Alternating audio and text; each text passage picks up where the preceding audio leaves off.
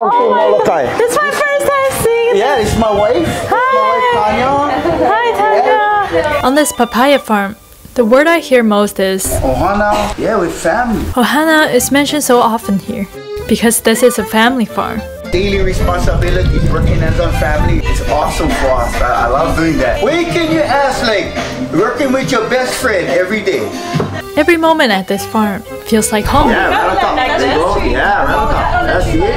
Right up on the farm barn. Yeah. You like it. It's the taste of Ohana. Yes. Taste of Ohana, that's right. In China, we call Ohana 家. Yeah.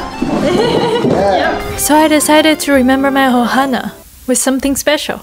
This is a nice one right here. Nice flat too. Oh, it is!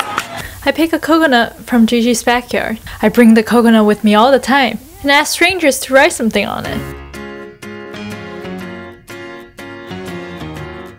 Hi! Can you write something on my coconut?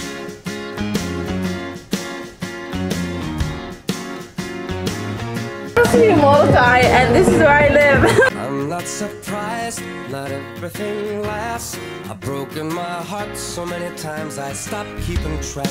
Talk myself in, I talk myself. What is this? I get over. Wings! This is Caroline, the youngest member in my Ohana. She never wanted to let go of my coconut ever since she saw it. Why there's wings?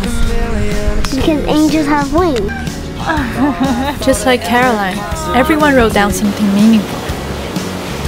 Ho'aloha. Ho'aloha. Ho'aloha means like friend. Oh. Make me work so we can work it out.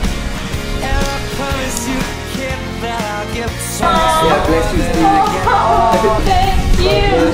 Haven't met you yet. I need to sell you $24.05 worth of stamps. At the post office, the staff asked me to put a stamp and my address on the coconut. Before sending it off, I asked her.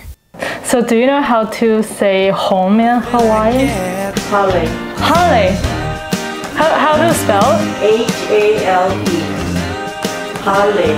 Hale. Haven't met you yet.